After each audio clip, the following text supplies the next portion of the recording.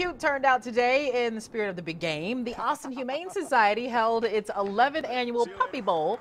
The puppies were held in a trailer to keep them warm, hoping to win some of the hearts of potential adopters.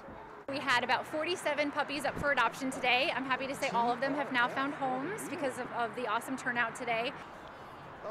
That's the one Rosie wants. By the way, the So puppies cute. picked the Eagles to take the title. Rosie, have you made your pick yet?